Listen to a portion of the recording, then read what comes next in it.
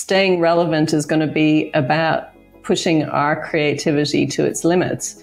And in some ways that's exciting and empowering, because at the moment, a lot of creatives reach a point of, I know how to do this, and then they rehash that to make their money for their clients. So I think now's a time where we're really being pushed to, learn again. Hello and welcome to the Luma University Podcast. I'm your host, Jean, and in this episode, we get to talk to none other than Fran Flynn. She has a lot of life experience in the visual arts, from graphic design all the way through to now innovating in AI technology, which is something we all need to be aware of. So this conversation is extremely fun. I had a really great time getting to know Fran more, and I think you'll get a lot out of it, especially if you're looking into AI generative stuff. So let's go ahead and get started and chat with Fran Flynn. Hello, everybody, and welcome to the Luma University Podcast. I am joined today by an amazing friend and guest who I've just recently met on Instagram. This is our first time chatting over the web. Her name is Fran Flynn, and she is an incredible personality, but not only that, she has been around the block in the media realm in many, many ways. We can get into the details through the conversation, but welcome to the podcast. Thank you for joining me. And I figure we can start out this conversation by asking a bit about who you are, your background, how you got here today. Basically, just let us know who you are. Sure. Well, first of all, thank you so much for inviting me to have a chat with you. It's a pleasure to chat with you and to get to know you further. So I guess I would describe myself as a perpetual creative. So even from being very young in school years, art was always my number one interest. And then in my professional career, I initially developed an interest in becoming an animator, but that changed over time, and I became a graphic designer with a specialization in photography. Over the sort of years of my career, I have dabbled in lots of different areas of graphic design and photography, and combined those skills at different times as well. So yeah, I guess perpetual creative would be the best description. That's fascinating. Perpetual creative. That's a really good way to put it. That's a really unique phrase I've never heard. So I guess kind of pigtailing off of that, you have a very unique background in a lot of different fields, and animation is actually something, we can relate on, because I did get into that a little bit as well. But what was it like growing up? Kind of what led you to get into the creative field? You obviously didn't grow up in Australia, which is where you're from now. So how did all that transpire? Well, I grew up in Ireland, and I guess, anything creative was always my driver as I grew up. It was always my core interest, and everything I did when I had time to myself related to doing creative things. And even my first sort of jobs in high school were all creative as well. I actually managed to connect with this family who were all incredible creatives. I connected with them through going to art classes outside of school, because the art training in school was really quite poor. So the daughter of the family was the art teacher, and they had a granny flat style building at the back of their property, and she had all her art workshops there. And then the mother was a jeweler. The father was a woodworker, and he used to make little sort of wall plaque designs of the shop fronts on old buildings in Ireland. And then the art teacher, she also made educational wooden toys. So I was kind of the helper in their family for all their various things. So one day I'd be helping with the jewelry, and one day I'd be helping with the woodwork. And so that really helped to ground my interest in all things creative. So it wasn't just, painting and drawing. It was also anything hands-on. So I've always been really interested in handcraft as well. So there was absolutely no doubt in my mind that when I finished school, I wanted to do something creative. And animation was the thing that I had an initial really strong interest in. And I used to draw caricatures endlessly. I got in trouble at school a lot because I'd get caught drawing teachers. They'd take my notebooks away, and there'd be just pages of teachers drawn in them in a caricatured form. And I went to a uni that had just opened a whole animation sector and was connected with the Sullivan Bluth studios, who made a movie called An American Tale. I don't know if you've ever heard of that. I love that show. That's so funny because I loved that show growing up. It was like my favorite. The second one, Five Full Goes West, I watched that all the time. That's hilarious. I love that show. So yes, I am familiar. Well, Sullivan Bluth Studios decided they were going to get cheap Irish labour by connecting with universities in Ireland. So the uni that I went to was opened to, it was a uni that was already open, but they opened a new program in animation specifically related to the Sullivan Bluth Studios. So I thought this was awesome. I wanted to be a lead animator. I went to the uni. Everything was a bit of a shambles. They weren't properly set up yet. The area I was particularly interested in was computer generated. And then they opened that whole section to a new lot of students because the course was so popular, without telling us that they'd be taking that part away from our course.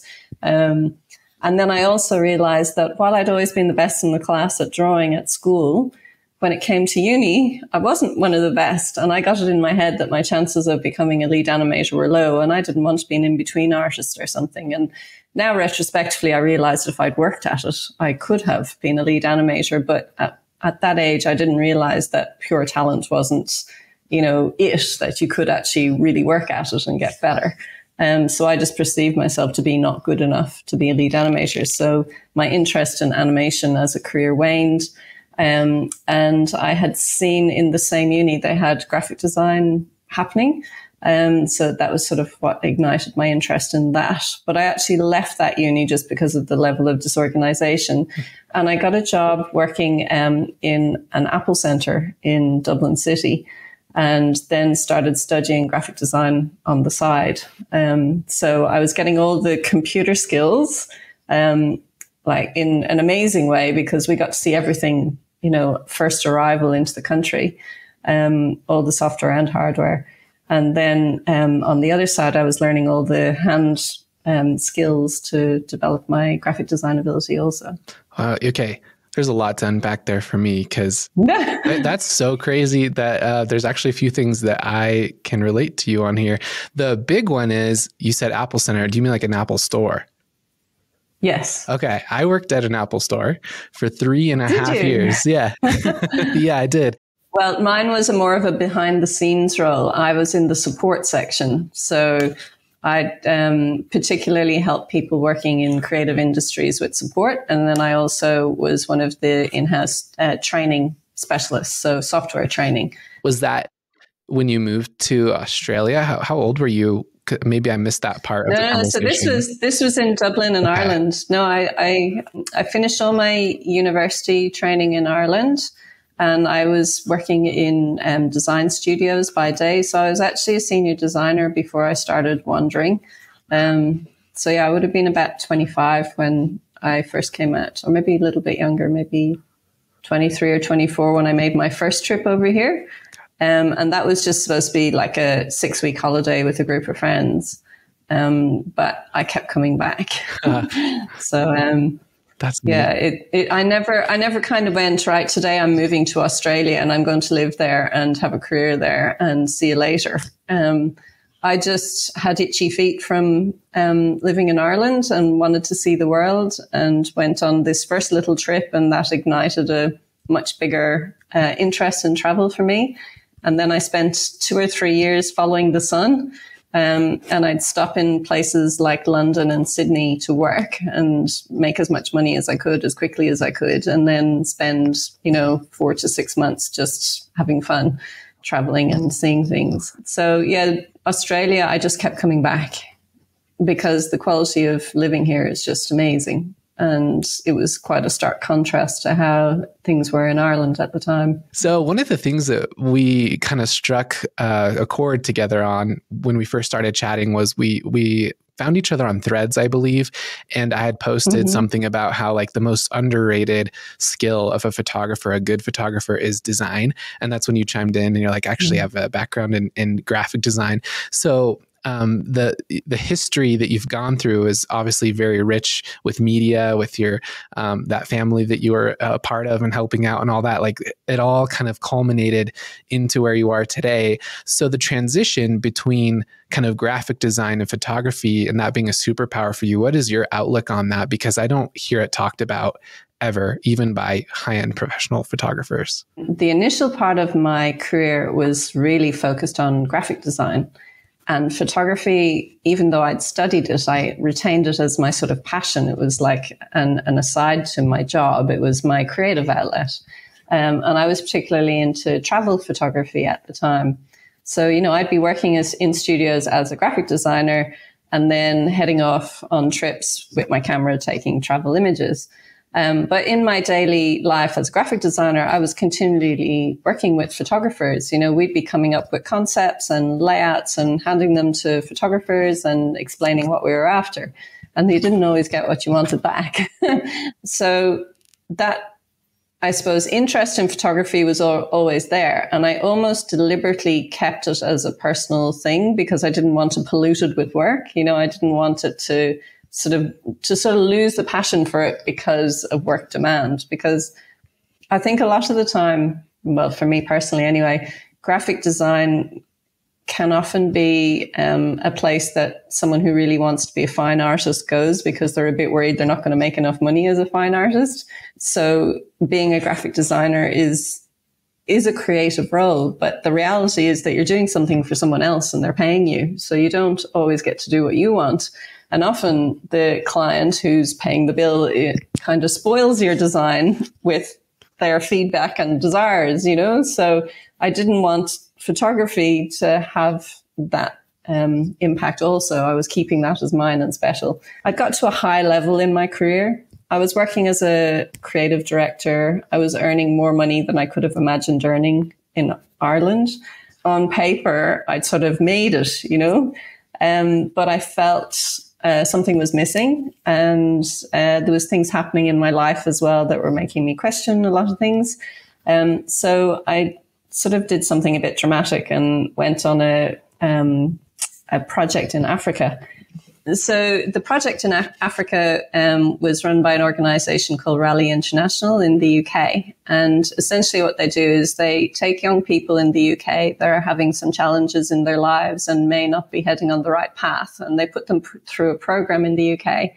And they, as part of the program, they fundraise to come out to different locations around the world and participate in a project. So I actually joined this project in Namibia and Africa as a staff member. So my role was part project management and part project photographer. As part of the project, we built a school. So that was a very, it turned my mind dramatically and changed my attitude to many things. So when I came back to Sydney to my corporate life, it just felt a bit shallow and lacking. And I took a bit of a hiatus up the coast to a place called Byron Bay, which is quite well known around the world, but it's like a tiny surf town on the east coast of Australia, which is known for its sort of alternate culture and a bit of a hippie vibe, although that has changed a bit in the last few years because the, money has moved in. But it was a really good place at the time to just sort of reset and think and figure things out a bit. And I had a close friend from Sydney living in Byron at the time, so I stayed with her. She was also a graphic designer. And I got a job in a local pub part-time. And then I worked in a little marketing agency that my friend was also working in part-time. So I basically went from, a sort of very financially driven life to a very chilled, sort of relaxed beachside life. And I focused on, spending time at the beach and doing yoga and developing my photography skills further. My intention in Byron was that there's a university in Australia, like the state university called TAFE. They were going to be looking for people to teach graphic design in the Byron area. So I was kind of hanging out for that opportunity to come around.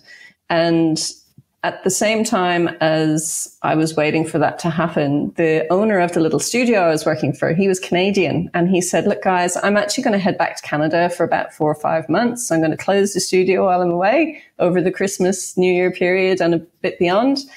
And then the TAFE opportunity, it turned out that while I was offered the opportunity, they weren't using any of the Adobe products. They were using like really outdated, like Quark Express and PageMaker and, you know, things that nobody was using in the industry, that I just felt I can't go in and teach graphic design using software that isn't used in studios. It just didn't align with what my values of how I wanted to teach. So immediately I lost both the things that were financing my, you know, happy beachside lifestyle. And I was kind of a bit at sea about what I was going to do next, because I didn't really want to head back to the city. And then just sort of serendipitously, things started to land in my lap. So, you know, one person said, oh, you do graphic design, can you do a logo for me? And then someone else said, hey, this restaurant in town's looking for someone to, you know, do some design. And, oh, actually the chef needs a portrait done. And I did a really fun portrait with the chef. And it just sort of, things evolved. So over a period of about 6 months, I ended up kind of having a little business that didn't even have a name. And at one point I went, okay, well, I need to sort of decide what I'm doing here. So I made a decision to sort of jump in both feet. So I kept the job in the bar and reduced the hours I did there as my work in my own business increased. As that occurred, I basically did everything. You know, I did anything that anyone asked me to do, graphic design, photography, whatever. You know, I could kind of offer a full service suite of material to anyone who needed them. So that was sort of how I started my business. That's really cool. You had said when you work as even a creative director or as a designer, and even as the photographer for an agency or a studio or whoever, you're always building something for someone else, which is, I guess, always true in a way. But would you say that the experience you've had in the studio versus your own business kind of starting up by itself, what's your experience with the freedom of creativity and the different environments for working? I think when you're working in big companies in the corporate sector, you're very boxed into their style guides. You know, so any big brand, you know, they have their corporate colors, they have their tone, they have everything really rigidly defined.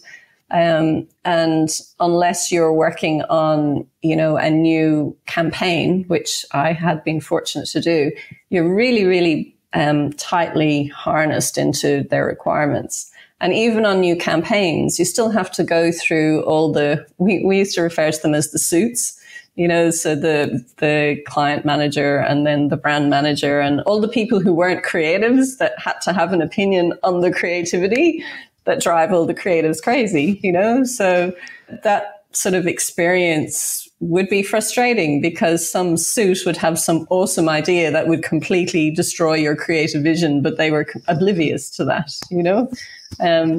So that is what sort of sucked the creative life out of working in that environment. And at some point, I think you can find yourself just going, well, you know what, I'm not going to try so hard to fight for my creative concept because they're just going to go with the easy option anyway. Or they're going to go with the safe option or what fits exactly what they've always done before. So I think that tends to quell your desire to put forward and fight for something new and experimental and exciting. Whereas working in small business for yourself, you potentially can have more leeway. There's different kinds of clients. So in the small business world, if you get the kind of clients that it's their product, they're quite new to it, they're really attached to it, they really just want a computer monkey to realize their vision. So they're almost worse than the corporate clients because they really don't want to know what you have to say. And often their vision isn't particularly good. If you're looking at it from a marketing point of view, it's too much about their personal desires and interests, but they may not be their target audience. And it's very hard to help them separate themselves from their own personal interest and their target audience interest. On the other hand, from my experience, when I built up my business over a period of time, and I became known for certain things, people would come to me for those particular things. And if they came to me for my work and my creative vision, then they were in a much more comfortable to go, look, this is kind of what I have in mind, but I know you know how to do this, so I'm going to trust you with that. And those are the kind of clients that all creatives want, because it's like happy days. They're trusting that I have the ability to do this, and they're going to allow me the freedom to do it the best I can. And, you know, sometimes when I'm trying to train new clients, I'll say to them, look, if you have a plumber come into your house, you'll tell him my toilet's broken and it needs some new pipework. And he'll go, okay, I'll put the pipework in. You don't stop him and go, hang on, but I think the pipe should go around there and down there. You just let him do his job. And that's, you know, what often you have to encourage new clients to sort of believe in you and trust you, because this is your area of expertise that you've spent years developing. But because everyone can have creative vision, regardless of whether they're trained or not, it's hard for clients to separate themselves from that and allow the professional creative to do their thing sometimes. Yeah, no, that's exactly what I was going to, or I would say that I agree with entirely. In my experience is when you kind of start out, you feel like you have to serve a very small client and they're very penny pincher and they're super particular and they're like, they want their hand in everything, and you get paid very little to have very little creative freedom. And it's not a fun experience. And then you send them the bill. Soul destroying. Yeah. And then they want 20 revisions and it's awful. But a lot of people don't realize they can skip that by well, obviously you need to be good at what you do, but as long as you're confident in your skills, you can skip to the mid-sized clients that are much easier to work with. And I've discovered in my own personal life that if you work for mid-size businesses, meaning maybe they do about $1 million, $2 million a year, kind of smaller, but not so small that they're, they have time to, the reason they're hiring you is to fix a problem. And I figured I've, in my experience, those have been the best. And I have yet to do like big old worldwide campaigns, but I'm assuming it kind of flips back to where that creative freedom diminishes once again. So there's like this sweet spot in the middle, and you can aim for that right away, which I think is exciting. And everyone should be encouraged that that is possible and it's actually very attainable. Yeah, no, that's definitely that sort of 1 to 10 million turnover a year, I think is, in my mind, the ideal client, because they're progressed enough that they understand business enough that they can have some emotional distance from their business or products, but they're not so big that they've got, 15 people that have to have an opinion on everything that you do. Yeah. So yeah, definitely they would be my preference in terms of creativity for sure. Right. Yeah, absolutely. And that's definitely a path that if that's what you want to pursue as a solo creator and go just direct to client, I think that's a great viable solution, which is really, really exciting. So I guess this is a photography podcast, so maybe we should kind of dive into that a bit here. So my question to kind of kick off the photography part of your career and maybe dive into that is, you had mentioned that you had a focus on like fashion photography at the beginning when you switched into photography, and then it kind of shifted into food and products. So once you started kind of more into the photography side of things, what was that journey like? And how did that evolve, again, your creative path? Photography becoming part of my work as opposed to just my pleasure came from the little business that I started, and basically people coming to me and asking me for things, and I just go, yeah, whatever you need. And Byron being a bit of a sort of cool place to go, it started to attract a lot of other creative industry people around that time. So people like fashion designers, and a lot of them were even giving the impression that they were living in Sydney or a big city, but actually basing themselves more in Byron, because at the time, now it's much more accepted, the concept of remote working, but at the time it wasn't really accepted. So they wouldn't be transparent about the fact that they were living in Byron. Or they might say, oh, we have some production in Byron, but they'd still, from a sales point of view, be based in the city. So I just was very lucky to be exposed to quite a few brands in the area through, personal connections. Like, it's a small town. And if you were creatively orientated, you ended up connecting and linking with other creatively orientated people quite quickly if you were any good. I developed a relationship with a model agency in Brisbane, which is my closest city. And, we do portfolio projects where I'd connect a model, hair and makeup artist, a clothing stylist, and we do just whatever creative expression that we came up with. So I might have come up with the concept and be inviting the others to join, or maybe the makeup artist would come to me and say, hey, look, I've had this great idea. Would you be keen on doing this? So we're always developing our portfolios, and then putting those images out in the world also attracted clients as well. The fashion was definitely the thing that was my biggest driver, because I personally felt it was the most creative genre of photography at the time. So that's why it interested me the most. But then on the food side, food is notoriously difficult to photograph. And for some reason, I just seem to have an affinity with it. And I can't sort of say why that is. But again, being a small town, and it was a beachside tourist town, there was a lot of food businesses there. So, and they'd be producing seasonal menus, and they needed their food photographed. And there wasn't many food photographers in town. So I ended up kind of falling into food photography through that as well. So, there's kind of a theme running here. Nothing was very planned. Everything kind of naturally flowed, and I went with the flow, I guess. Right on. That's cool. I feel in a way sort of like that's how my career went as well, in the sense of kind of going with the flow of things you enjoyed and finding people who would pay you for it. But I guess I don't have that knack for food or fashion. So maybe we can dive into that a little bit. If you have some tips for the people listening and for myself as well, how do you approach a fashion shoot versus a food shoot? Because they're completely different. And I would say even product photography from food photography is a completely different thing. They're related, but take an entirely different set of skills and styling and prep. And I guess for me, can you enlighten me on what you enjoyed and what was difficult about both fashion and food, and kind of, I guess, how would you break those two down creatively?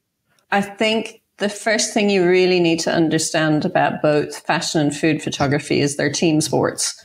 So a lot of photography is quite a solo thing, but these two genres are very much team-based. And you're like the director of the team as the photographer. So you really need to develop quite good team management skills. And also, I think, have confidence in your ability and your vision to be able to convince everyone else in the team that you're on the right track. So if you're not feeling confident about something, it will destroy a shoot. And what brings confidence is preparation. So the other thing I think a lot of people have a misconception about photography is that they think if they're going to be a photographer that they're going to spend a lot of time taking photographs. And the reality is that the time you spend taking photographs is actually probably only maybe 20% of your job. And the preparation for a shoot, the liaising with the client, the management of the team, and then obviously the post-production, all those things and more suck up more of your time.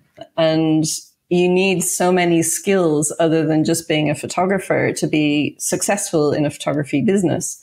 And I think there's some horrendous statistic, 85% of photographers fail when they attempt to go out as a business.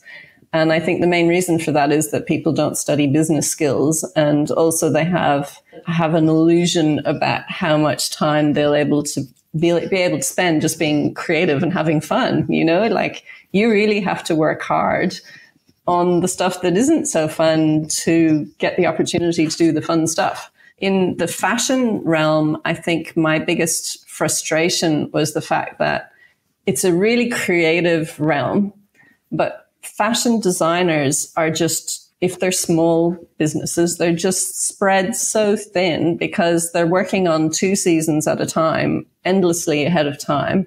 They never have enough staff or enough time or enough money. So when it comes to conceptualizing a shoot, which I would like to do weeks in advance so that we have everything prepared and envisioned and ready, they're completely incapable of dedicating that time, and their headspace is split in so many directions. They just can't offer that time a lot. I'm grossly generalizing here, but in my experience, this was a lot of designers were in this situation. So when you come to shoot day, I like to be really prepared so a vision can be the best it can be. But because of that lack of time that a designer could offer you, it was often not as good as it could have been. And that I found frustrating and disappointing. And I didn't like that feeling of stress and scramble because things were lacking in clarity that we're trying to sort out at 5:30 a.m. as the makeup artist is doing a model, you know? So I really found doing my own creative fashion work just with a team without a client much more fun. You know, the portfolio work that we would do to get the client work was always much more fun than the actual client work because the pressure felt so high on the client work and the preparation felt low. And then similarly with food photography, well, food photography has its own different areas. You know, you've got things like shooting for restaurants, but then that's completely different to shooting a cookbook, you know. But if you're shooting for a restaurant, again, there was that time pressure and the chef being so busy that it's very hard to kind of interact with them in advance and sort of plan out how it's going to flow. So my worst nightmare would be turning up to a venue and arriving in the door and there's 10 dishes sitting on a table with flies buzzing around them and them saying, yeah, right, the food's over there ready for you, you know. And this would be even though I would have said in advance. So, you know, you don't plate anything until we've worked out our rhythm and, you know, the prep can all be done. Like I would have spoken through it often maybe with the restaurant manager who's gone, yeah, and not transmitted any of this information to the chef. They might not have even told the chef they have to do a photo shoot that day. So the chef is not very happy in the first place. And they've just thrown these dishes out of the kitchen. And you're like, well, no, we can't use any of this because this is going to look terrible on camera. So those kind of challenges were really big learning curves. I'm making it sound like a terrible job. I guess what I'm trying to do is lift the veil so that people can understand the challenges and pitfalls. Yeah. But at the same time, I do really enjoy my job. Yeah. Oh, absolutely. I totally know what you mean. Part of the joy of being a photographer is that problem solving, in my opinion. And I don't know what it is about photography in particular for me, but I really like problem solving when it comes to lighting, staging, even timing. It can be fun for me. But in other fields that I've been in, you know, that kind of problem solving is always kind of stressful. So I don't know if there's a difference for photography. It's just because it's something that I love and you love. But would you say that, but you have a lot more experience just in general than me, would you say that it's the passion for the art that helps you kind of get through those difficulties? I guess there is some sort of adrenaline buzz out of it as well. You know, you really have to think on your feet and come up with, you know, things like unexpectedly. Like I'll give you one example. I do a little bit of video as well.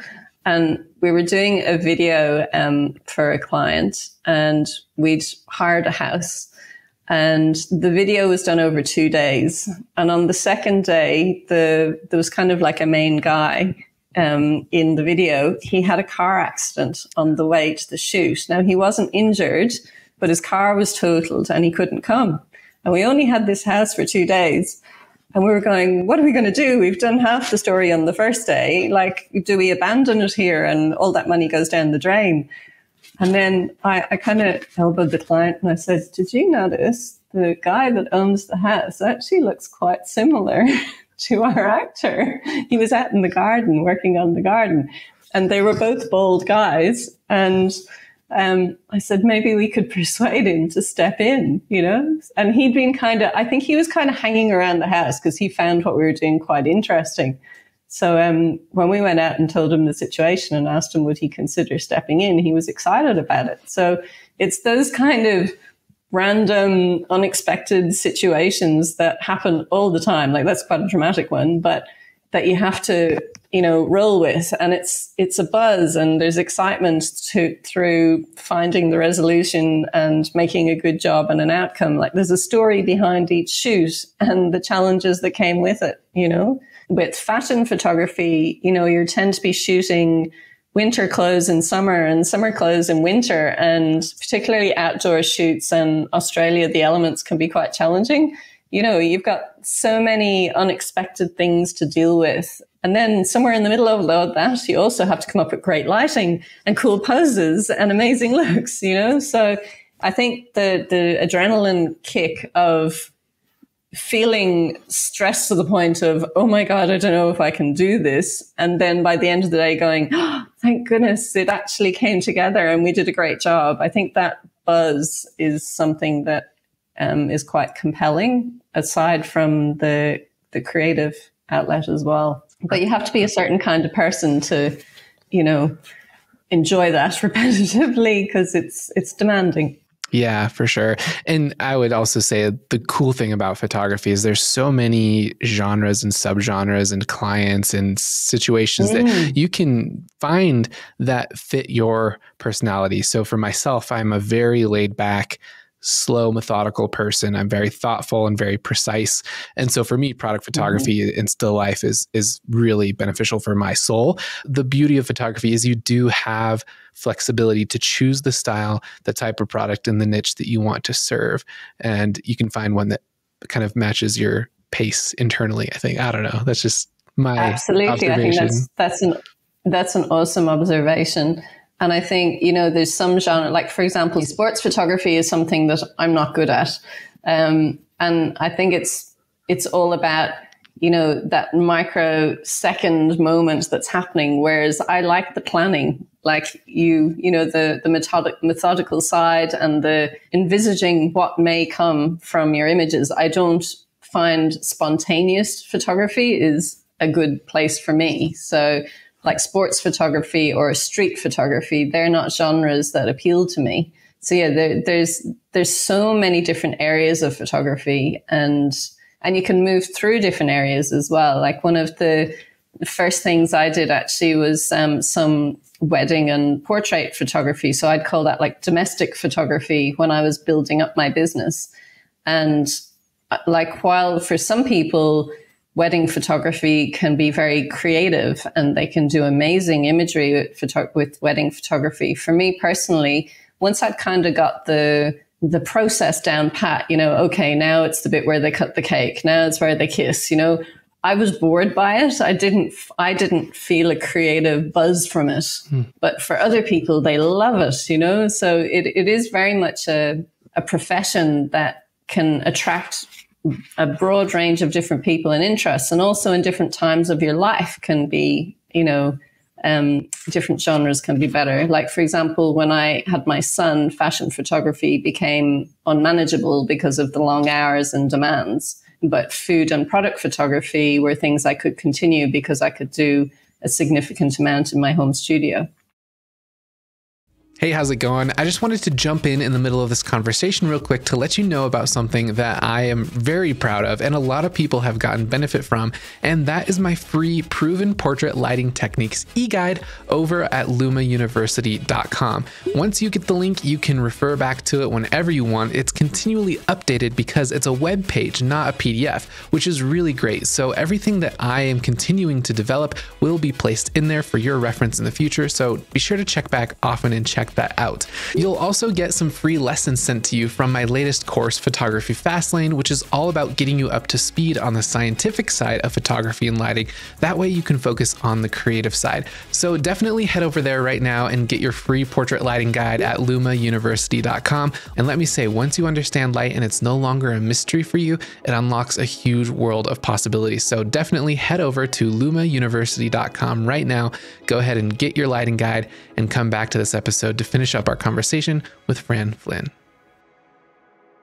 You've been posting a lot recently about AI, and you've been doing a lot of AI experiments and AI generated imagery and talking about what could potentially happen in film and photos and for, commercial work versus editorial, blah, blah, blah. There's so many things. How do you keep up after all these years of your career and all the things you have done? How do you find the energy to keep up with all of these major changes, and what's driving you to kind of study artificial intelligence and that whole new world? I think, like you mentioned yourself a little bit earlier, I'm someone that gets a buzz out of learning. And I guess I have a bit of a low boredom threshold. So I need to be perpetually learning or I get switched off. One of the things that's a massive driver for me at the moment with AI is actually the awareness that a large proportion of people that I know that work as photographers really aren't across what's coming. And I think this is probably the most significant shift that we are facing in my lifespan as a photographer. And I want people to know about this, because if they don't, they could potentially be in trouble and not be able to continue their career in this profession. And I think it's that significant. I've always been a bit of a futurist, and I've also, which is sort of a bit of unusual for someone who's creative, I've also been a bit of a tech nerd, because both of those things tie in with AI, I guess. And plus, I've always liked to have one eye on what's coming. But also, I have a very strong awareness that if you don't evolve, you die. And it was actually one of my teachers at uni that really taught me a lesson that I don't think he intended to. So we had a teacher for print technology, and he was an old school letterpress print guy, and letterpress was gone, but he was so still attached to letterpress, and he hated the fact that had become obsolete and other forms of printing had taken over. So in our class, he should have been a kind of futurist kind of guy telling us about all these cool, innovative things. But instead, he used our class as an opportunity to whinge about everything that he felt he'd lost and was lacking. And essentially, what became quite clear was he was just biding. He wasn't even like an old man. He would have been in his maybe mid-40s. But he had basically decided his professional life as he wanted it to be was over. And he was just biding his time in the teaching realm to pension, until he got his pension. And he was just so miserable. And what he taught me was you can't hang on to the past. You have to move with the flow of what's happening in the world, or you'll end up like him. And that was the thing I really didn't want to end up like. So he didn't teach me that much about print technology, but he taught me probably one of the most valuable lessons I learned at the beginning of my career, which is that you always have to be ready to evolve. You can't hang on to things too tightly, and you have to have an eye on what's coming next, because otherwise you just become obsolete with whatever it is you're attached to that becomes obsolete. And I think what's happening with AI is happening incredibly fast, like at a pace that I haven't seen with anything else. And there is an immense lack of awareness in our profession. And if people don't catch on and start learning very quickly, they're going to be in big trouble. And I don't want that for my fellow professionals. So that's why I'm sort of, waving the red flag and trying to share what I'm learning as much as I can. Yeah, it's been really fascinating to follow. If you guys have a chance to hop onto Fran's Instagram, you can see some of the posts she's put up about like polls. Okay, which one do you think is AI? Which one do you think is not AI? Or is it a blend of real photography and AI? And honestly, I have a pretty decent understanding, at least I think, of what AI is capable of from a still image perspective. And I could not tell most of them. In fact, I was guessing on every single one just because maybe that could be an AI tick or, kind of a key clue of what it could be. But it's incredible just now. And that was weeks ago that technology is getting better weekly. And it's crazy how fast it's changing. So from your perspective, as someone is trying to educate the world about the AI revolution, or we could call it the era of AI, I guess, what are you seeing that is potentially something people can start adopting right now to help them learn how to implement AI in their business? And what are some things they should look out for that could possibly be dangerous with AI? Well, I guess for each genre of photography, things are slightly different. But let's talk about the things that are worthwhile and good to be aware of. So first of all those mundane tasks that you do repetitively in your business, they could all be automated. A lot of your client liaising stuff, a lot of your, admin stuff, a lot of your marketing stuff. Like, one of the most valuable things you have as a photographer is your time. And anything that you're doing repetitively, you don't need to be doing repetitively. You can invest a little bit of time and set up all these systems that will do it for you. And then you get more time to be creative. So from that point of view, AI and AI tools are fantastic. From an imaging point of view, there's good and bad.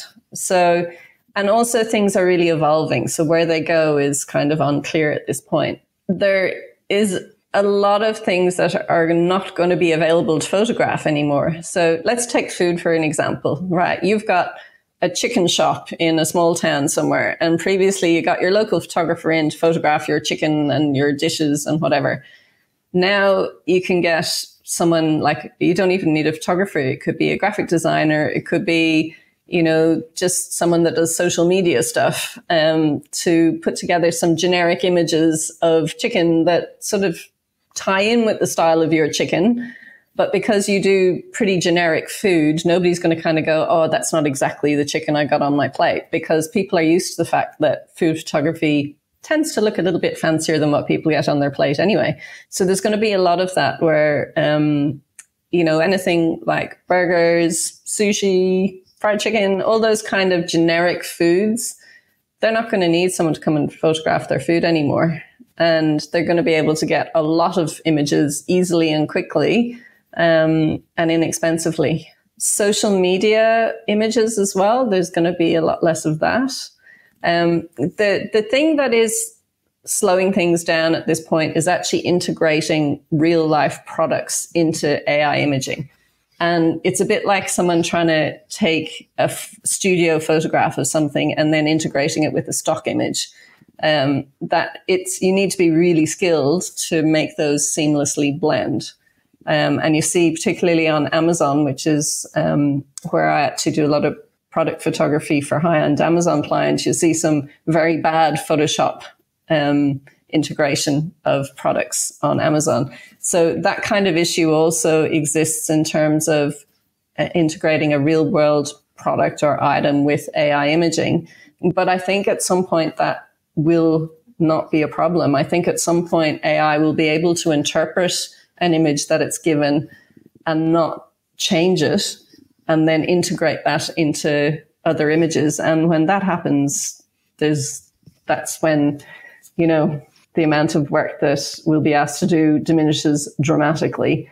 So I think to be on the front end of this, knowing how to use AI and to utilize it as a tool in your business is a really valuable thing to learn, because even though anyone can type something into an AI interpreter and get an image, the skill lies in getting the image that you visualize and want. If I say to you, there's a little boy standing on the top of a hill holding a red balloon in a red anorak, you will have one image in your mind about how that looks, you know, the framing, the depth of field, the environment, the weather, all those little factors all culminate into one kind of image.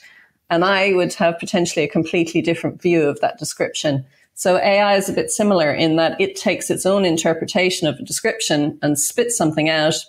And 99 times out of 100, it's nowhere near what you had in mind. So to corral AI into doing what you want is a skill, and there's quite a decent learning curve involved in getting it to do what you want. And I think that will continue. So being able to drive AI and also knowing how to incorporate real world images into that AI generated imaging is a valuable skill. And I know for a lot of photographers, we want less time on the computer, and we can feel quite resistant to, you know, the advent of the robots taking over our work and yada, yada. But at the end of the day, you know, it's here, it's not going anywhere. And you can either be someone that learns and adapts and figures out how you can comfortably bring it into your workflow and be happy with that. Or you can be someone who fights it, resists it, hates it, and then one day finds they've got no work. You know, which might sound like a very harsh, stark kind of attitude, but I think in many cases it can be like that. I think a lot of photographers are already seeing a contraction in their work due to, you know, cost of living impacting budgets that clients have. And I think this is something they're going to be looking for. They're going to be looking for ways to do things more cheaply. So the impact's going to be fast. We're not talking 5 years from now. We're talking right now. Yeah, that's scary. It is scary. It's daunting because it's huge, it's new, and it's, understanding what exactly it's going to be and what impact it's going to have on us personally is very intimidating. Yeah. But the more you know, the less scared you are, because the more you know, the more power you have to make decisions about how you can respond to that threat. Yeah. I think, to your point, the skills that are going to be made obsolete are basically, button pushers. So retouchers. In fact, I have been in contact with Evoto AI. They are a retouching for portrait company that does really high-end retouching work. You don't need retouchers anymore. It's just sliders. You can do bulk, just blast them through and you're done. So that kind of work, just being a technician, a camera technician, just taking the pictures, those jobs are going to go away. But would you say, and I think you had mentioned it before, but would you say that the creative direction side is something that everyone should be trying to foster and learn, like learn design, learn visual storytelling, learn how to communicate with your client and to affect your audience correctly? Would you say that that is where people should be focusing their skills? So I think the future is unwritten. So all I can share is what I'm personally perceiving, but I might be wrong. But I think for your very tiny clients, they're going to try and do this themselves.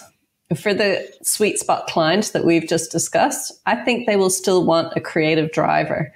They'll still want someone to work with to help create the vision and produce the imagery and manage that process. So I think being a creative driver, a creative director, an image producer, however you want to describe it, is still going to be very much a profession. And I also think building a personal brand is going to become even more important, because that's one thing a robot can't be. They can't be an individual. They can create what they call models within AI, which, have a definition of parameters. So maybe anime is a model, and you can get all your anime style stuff. So that's based on style. But being a human with creativity and a brand around that human is something AI can't be. So I think focusing on developing your brand and your personal style is really significantly important. Now, you could say, well, AI can then just be instructed to adopt your style, which, of course, is a concern, but it's still not you. And AI is only adopting and rehashing things that already exist, whereas humans are capable of creating new things or evolving concepts from original concepts into new concepts. So staying relevant is going to be about pushing our creativity to its limits. And in some ways, that's exciting and empowering, because at the moment, a lot of creatives reach a point of, I know how to do this. And then they rehash that to make their money for their clients. So I think now's a time where we're really being pushed to, learn again. We need to go back to the drawing board and learn new skills, both in technology and also consider how we can differentiate ourselves in ways that we didn't before.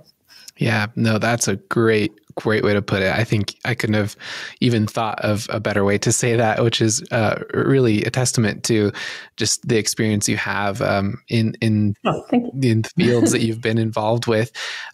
So I guess just straight off of that, you are starting something pretty exciting in education for this.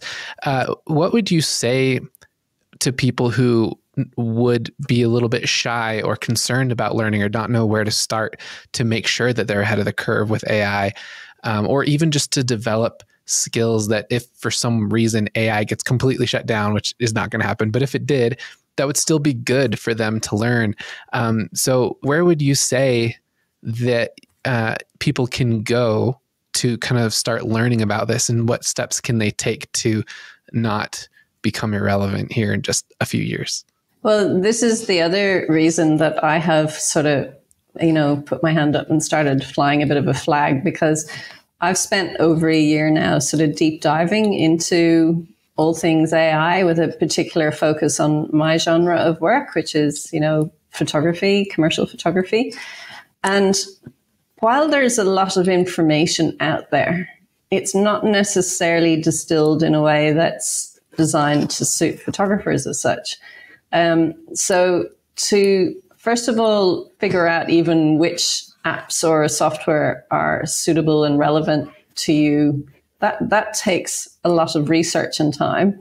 And then actually learning them takes a lot of research and time. And there are, for example, if you want to learn Midjourney, there's courses in Midjourney. Lots of people have created them. But I just feel like there was a real gap there for a photographer who owns a business going, okay, I recognize that AI is coming. I need to learn about it. I need to figure out where it fits in my world and for my business and what's important to me. So based on all that, I decided to create a course to share with other photographers. And I've called it AI for Photographers, Survive and Thrive. So by the way, for everyone listening, I always have show notes on lumauniversity.com where the podcast page is, just /podcast. And I've got all of the notes of things we've talked about and links, and this is going to be in there as well. So you can check out Fran's course, and you can see kind of what it's all about and get an idea of what's out there, and potentially even kind of get yourself ahead of the curve, which I think I will be doing myself because I'm kind of behind in AI as well. So that's super, super, super exciting. I have so many more questions, Fran, for you, and I've had more come up as we've talked, but the time is running long. So if it's okay with you, what we'll do is just hop into the lightning round, and then at the very end, you'll have an opportunity to just let us know kind of any other tidbits that you would like to share. But yeah, let's do the lightning round. You ready?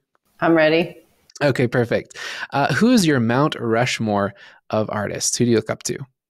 Now, this is a question that I can't actually answer in a lightning way.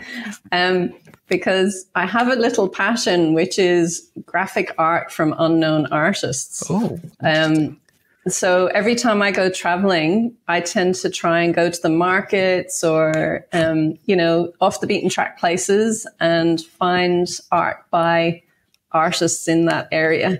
And, obviously they're going in the suitcase, so they have to be small pieces of art, but graphic art is the thing that I love the most. So I kind of collect graphic art from not yet well-known artists. That's my Mount Rushmore of art. That's awesome. I love that. Just off the beaten path, getting inspiration from places normally people don't look. That's great. Are you an early bird or a night owl? Definitely a night owl. That's funny. I'm kind of a night owl myself, and every time I've tried to get up early, it fails. But it's fascinating for people who don't know. Fran's in Australia, obviously, and I'm in the United States, and our time difference is crazy. It's 10? Yeah. 15 hours. Yeah. So it's kind of late for me, not super late, 7:30 p.m. And it's your time, about 11 noon? It's almost 12:30 now. Okay. You can see the sun's really starting to blaze out there. I should pull down the blind. Sorry. No, it's all good.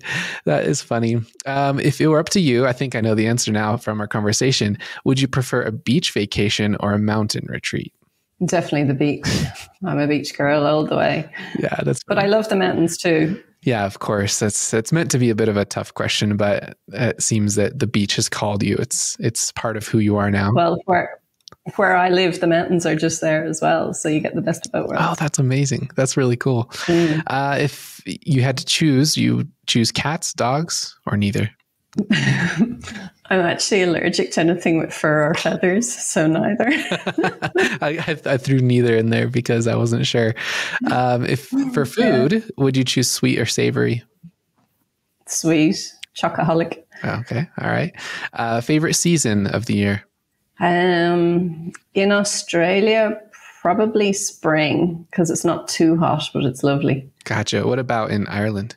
I would say autumn because the weather in Ireland's pretty much hopeless year round, but autumn is the season that I think you have the best chance of a few days that aren't miserable. Fair.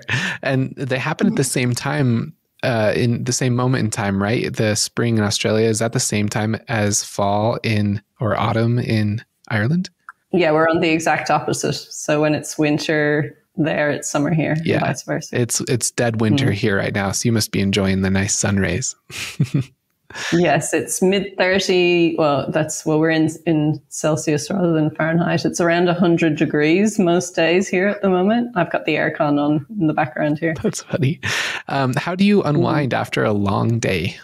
Well, I'm a parent, so, after a long day of work, I'm onto parenting. So my idea of unwinding is a bit different to what it might have been when I wasn't a parent. So spending time with my family is unwinding. That's awesome. If you had to choose a favorite movie or series of all time, what would it be? I think my favorite movie of all time is The Matrix. Cool. Short and sweet. I love it. Top 2 color combination that makes you smile. I'm really attracted to soft shades of green, like your sort of sages and soft mint, those kind of tones.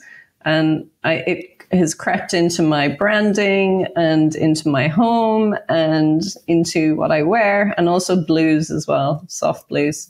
Soft blues and soft greens. Yeah. And I guess that kind of ties in with the sort of environment I like to live in as well.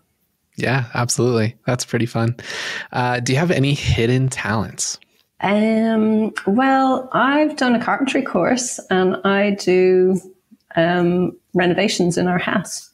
So, for example, the floor here, I laid that floor, pulled off all those skirting boards and laid the floor and put the skirts back on, that kind of thing. Oh, that's unexpected. I was not expecting that. My dad's actually a carpenter, has been a contractor since before I was born. So that's really fascinating. Yeah, that's pretty fun. I actually helped him put in a floor at a lady's house earlier this year. So we kind of have that in common. Yeah, right. Which is there interesting. You go. Another overlap. Yeah. Very fun. I guess it kind of ties into, I always love hands-on stuff as well. So even though most of my professional life has been digitally orientated or with cameras and computers, I love making things with my hands. Yeah. So carpentry is a really nice outlet for that. I really think there's something to that, because when I worked at a company called School of Motion, and we did a ton of animation stuff, and it was all in computer, and there was no real crossover to the real world, like set design. And what I love about photography is that the DIY stuff can really be beneficial. I've built my own studio boxes, backgrounds, and it's way cheaper and then satisfying. It's custom, it's high end. I love that. So it's interesting that there's that crossover with photographers, I think. Yeah, actually, that's one thing that it would be nice to have the higher ticket clients for, is the budget to actually make elaborate sets and spend all that time creating. I mean, like you, I make, backgrounds and props and things, but, to really do something fantastical and spend a couple of days putting a set together, that would be cool. Yeah, that would be fun. Maybe we'll do a workshop someday. That'd be cool. Yeah. If you could travel back in history to any moment and photograph it, what would it be? I don't know if it's a moment in history as such, but the time in history that I romanticize the most would be the 60s.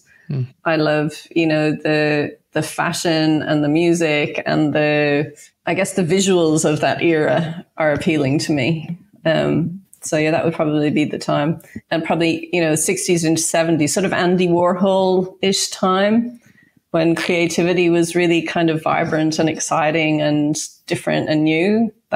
That genre. That would be really cool to see. Yeah. I'd like to be there with my camera. Yeah. Would you like to be there with a modern, like mirrorless camera, digital, and come back and develop it that way? Or would you prefer to have the camera of the times? Oof. I think because I'm now so used to working with digital, it would be hard to go back to film, because you don't get to shoot 500 frames until you get the one you like. I always found, because when I studied, we shot with film. I always found it such a letdown when you had this vision that you'd created something amazing, and then you'd get your, prints out of the lab and they'd be a disappointment.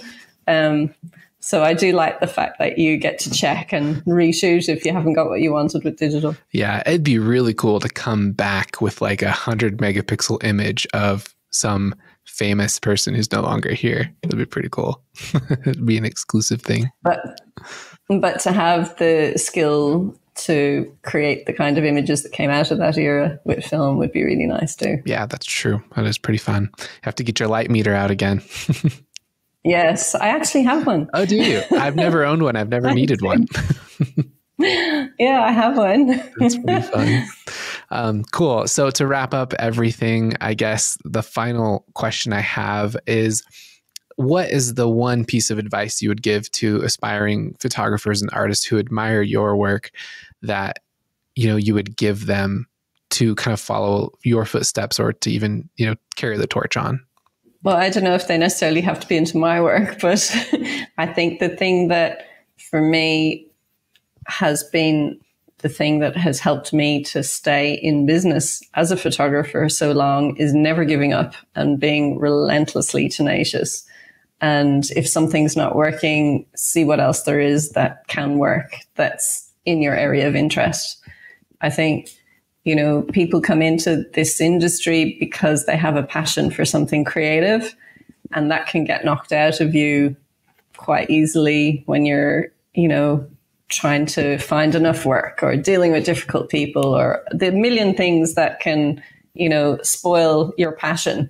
And I think taking a little bit of time out and refreshing and then never giving up, just keep going, you eventually get to where you hope to be. Or even if it's not where you hope to be, it'll be somewhere else that may be equally as good or better. Yeah, I love that. I think one thing that I think I've known this, but never really thought about it until now or until this last few months recently in my life has been that it really doesn't matter what you choose to do in life necessarily, because as long as it's something you are somewhat passionate about, as soon as you get good at something, that's when you start to love it.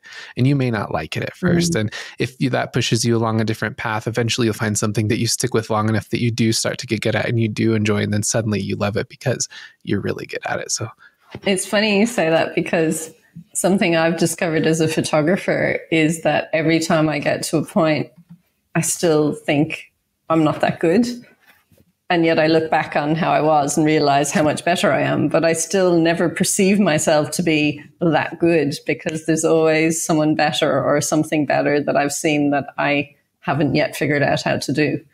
So, and I think that's part of what keeps my interest in this genre of work, because there's always somewhere else to go with it. Awesome. Well, I think that is about enough to wrap up. My brain is completely filled to the brim, and I think all the listeners are as well.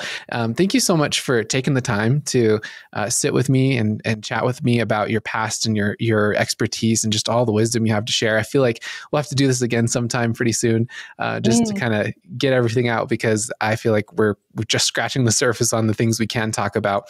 But at this time, I'd just like to let you speak about what you've been up to, what you'd like people to check out, kind of just let them know where you would like them to go and kind of see what they can be involved with as you continue to pursue your passion of teaching. Sure. Well, aside from my AI course that's actually going to be released on the 29th of February, I've also put together a suite of other education that I'm going to be releasing this year. So I've got an intro to styling for food and product photography. I've also got portfolio assessments, which is now available. So I think one of the things that I found difficult as a photographer was evaluating my own work objectively and choosing what's good to put in my folio. So I've got a folio assessment option there as well. And then in a couple of months' time, I'm also opening a new group mentoring course. So I think a lot of people really find it hard to work on their own business without having a mentor. And that was something that I always wanted. And I found it hard to find someone that I really connected with and felt like they understood my industry and my challenges. So yeah, I've got a group mentoring program that will be part online course and part live chats as well. And then people that are involved in that also have the option to upgrade for a bit of one-on-one time with me as well. So there's quite a few new things happening this year, and you can find them all on my new website address, Studio FF, and that's spelt EF, studioff.com, and also through my Instagram, which is just Fran_Flynn. Awesome. Well, I'm definitely going to be looking into those myself. And I would highly recommend everyone who is looking for a mentorship from someone who's been around the block and done just about everything you can think of in the marketing side of things. You should definitely check out Fran's stuff. So awesome. Well, thank you for joining me, Fran. Thank you for this conversation. I hope to chat with you again soon and bring you back on. But I've just really enjoyed this time, and I can't thank you enough for taking your time to chat with me. No, I've really enjoyed talking with you too. And it's interesting. We seem to have a lot of parallels, and I'm quite keen to learn more about you because it's been all about me on this chat. So I look forward to chatting with you again too. Yeah, no worries. Sounds like a plan. We'll talk soon and continue on that conversation. Lovely. Thank you very much. Well, I hope you enjoyed that conversation with Fran. My brain is still swimming, and I've been editing this podcast for a couple of days now, so I've had time to digest it, and I still think I need to have a bit of more of a conversation with her in the future. Before I let you go, I just wanted to remind you to snag your free portrait lighting guide at lumauniversity.com. It's got all the information that you need to start lighting like a pro if you're lighting in the studio, and it also applies to natural lighting. That's one great thing about learning light is once you understand the physics and properties of it, you can apply it to any creative project. So I highly recommend you check that out. Again, lumauniversity.com. If you have any questions, just shoot me a DM on Instagram at Jean Lafitte, and I am excited to see what you will do. So thank you so much for checking in, and thank you to Fran for being an amazing guest on this podcast. I look forward to seeing you in the next one. Take care.